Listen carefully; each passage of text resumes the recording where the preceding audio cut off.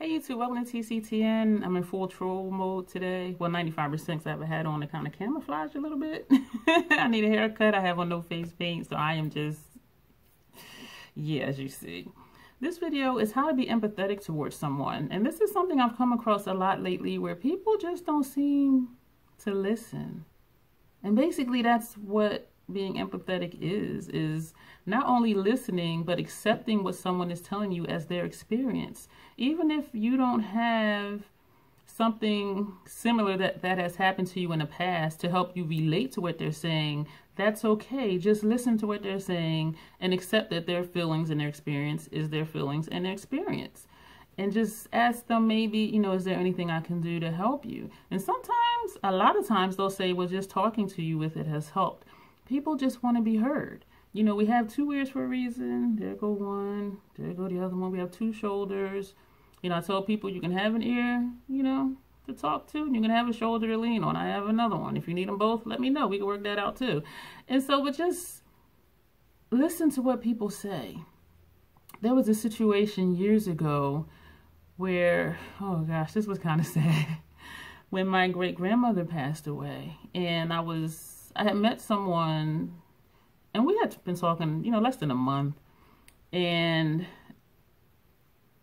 I was just kind of down one day. And he was like, oh, you sound different. Are you okay? And I said, well, I'm just kind of reflecting, thinking about my great-grandmother. She, recently passed away.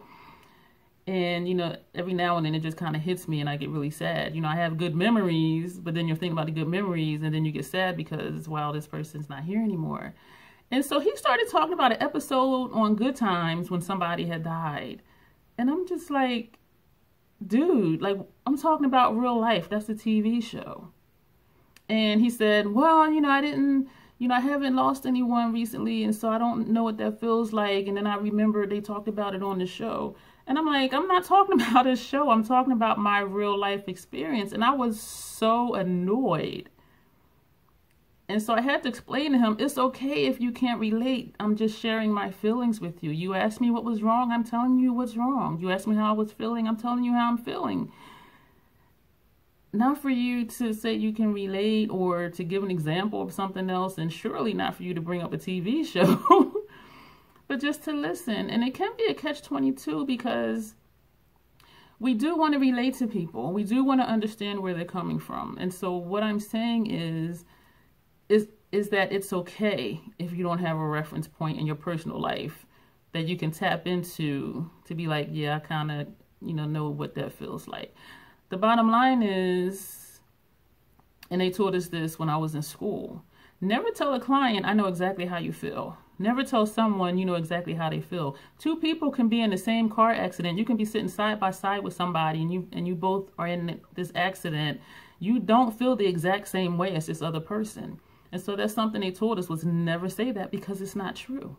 And so when someone is sharing something with you, it's okay to say, I've had a similar experience. I can imagine, maybe what you're going through or what you're feeling, but never say, I know exactly how you feel. Oh yeah, well, you must feel this way, you must feel that way, because for you to say that means that you're not listening to how they are telling you how they feel. And I've been guilty of that too.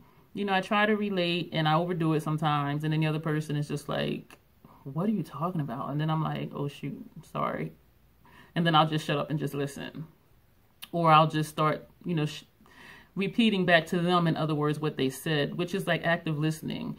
When someone tells you something and you say something like, so what I hear you saying is, and then you repeat back what you heard them say, and they either confirm or clarify what they did say. And so that's a tool that you can use, learning how to be more empathetic toward people, is even if you can't relate or you don't have an experience to draw on to relate to what they're saying, just listen to them and practice active listening skills with them. And they will know that you are paying attention and you are validating their feelings. You are accepting their feelings for what they are. You're not trying to tell them how they feel or how they shouldn't feel. That type of thing. And so it can be challenging because we want to say things to make people feel better, but sometimes it doesn't work because the things we say negate how they feel, and then it just makes them end up feeling frustrated or that you're not listening, and that's what you don't want. If you find yourself the person that people don't seem to really get, or you realize you're talking to someone, it seems like they're not listening to you, they're dismissing what you're saying, or, you know, you can share like a sad incident or just something that kind of frazzled you and they just gloss over it and then they start talking about, you know, their day. It comes to a point where you're just like, why am I talking to this person? And so you do have choices. You can either just make a mental note not to share deep-rooted feelings with this person. You can decide just to share surface things like, oh yeah, I went to the store today, everything was all right. And if that's okay with you to keep that person around for that, that's fine. But if you want something of more substance, you will have to lean on or talk to someone else in your network. Also, don't feel discouraged or disheartened when you're trying to share something with someone and they don't hear you, or it seems like they're dismissing what you're saying or not really paying attention to what you're saying. Try not to take it personal. Some people just don't have an empathetic gene, and I don't think there really is a gene or not. I don't know. Some people just don't seem able to easily relate to other people. And so don't take it personal as in, you know, there's something wrong with you, or you keep saying the same thing in different ways, hoping that they get it. Once you realize they're not getting it, just stop talking about it. Just let it go and just make that mental note I mentioned earlier to just talk to another person about it or journal it or whatever you need to do. Like just reach out to another person that you know will really hear you and be there for you emotionally to listen to what you're going through. And it's the same with good news too. Some people have good news and they want to share and you're like, oh my gosh, I had a great time when I went down to the beach. And they're like, oh yeah, last summer when I went to the beach. And it's just like, dude, like I'm trying to share something I was excited about and they just like took over the whole conversation. So it can go either for good things or bad things or things that are indifferent. And the way to test the waters with this is, I find myself doing this too. And this happened recently where I had told someone, I said, oh yeah, you know, because they asked what I was doing that day. So I'm like, oh, I was just working on an article for my website. And they were like, oh, well, yeah, today at work, such and such. And they just started going on and on. They never asked me about my website. They never asked me about what types of articles I write. They never asked me about what types of stories I write. They never asked about what types of videos I do. Like, they did not ask anything at all. And I was just like, okay, well, this is a person that either was hard of hearing and didn't hear me, or they just flat out don't care. And sometimes it may seem like people don't care, but it may just be that they're just not empathetic, or they don't realize that they're not really hearing what you're saying. And there are, unfortunately, a lot of people like that. They just don't get it, and they don't realize that they're not getting it. And even when you explain it to them, then they get defensive. And so it's just like, oh. So that's another thing. If someone is explaining something to you, don't get defensive. If they're saying, I feel this way because of this, just listen. It's not personal against you. Even if you're in that situation they described, they're telling you they feel a certain way because of whatever. Don't get defensive. That's not the purpose of why they're telling you what they're telling you. Now, if they're coming at you like, well, you did this, and that made me feel something this way, okay, then that's personal because they're saying you actually did something. But if they're just saying, you know, I feel this way because, they're just telling you how they feel. Don't get defensive. Just listen. Just listen. It is difficult, I understand, to empathize with someone when they're dealing with emotional pain, or if they're having depression, which is high right now. You know, COVID, the election just passed by the time this video was uploaded. And it's just hard, you know, still social distancing, sheltering at home, staycations, or working from home for your job and then working at home, raising your family. It's a lot. And so a lot of people are just feeling like just a mix of emotions over what's going on in the country and in the world right now. And so those are things that you can't see. If you see someone walking using crutches and they have a cast on their leg, you're like, oh, wow, like they're probably in pain. Let me, you know, go get the door for them if you're getting ready to go into, you know, an establishment or something like that.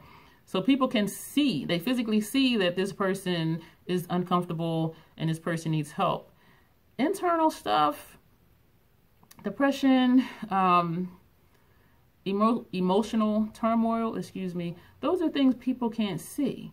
And even when you tell them, or if someone were to tell you, you know, I'm having a really, you know, bad day today, like I'm just really struggling today, and, you know, I'm concerned about, you know, my family members, and, you know, I haven't seen so-and-so in like 8 months because of COVID. You can't see that. All you have is what they say. And that's what makes it important to listen to what they say and to actually hear what they're saying, because to look at them, you may think that they're okay. Or even someone who's disabled, but they're not in a wheelchair, you know, they're not using aids to walk with. They may appear to be fully functional people, but inside they're struggling and they're hurting. And even if they were to tell you, oh my gosh, like, you know, my hip is really sore today, they'll be like, yeah, all right.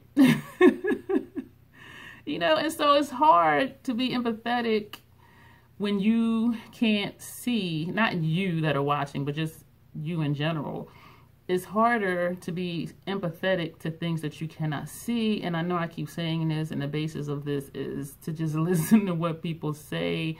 If they trust you enough with their feelings, they will tell you how they feel. However, if you're not really listening to them, or if you're downplaying what they say, or you're dismissing what they say, or overshadowing what they say, eventually they may stop sharing with you because it'll seem like you don't really care.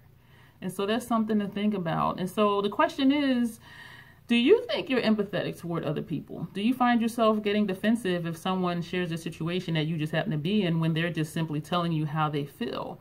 You know, how do you deal with that? And when someone tells you that they're having a bad day, or, you know, they're in pain, or if they're disabled, but they look like they're able-bodied, like, how do you deal with that? Do you really think that you're an empathetic person? Do you think that you have room to grow towards being even more empathetic than you are, if you are? And just ways that you show people that you care. And so those are the questions. I stumbled over my words a little bit. I apologize. Thank you for being here, and thank you for watching. Share, comment, like, subscribe, and you will see me in the next video. Thanks. Bye.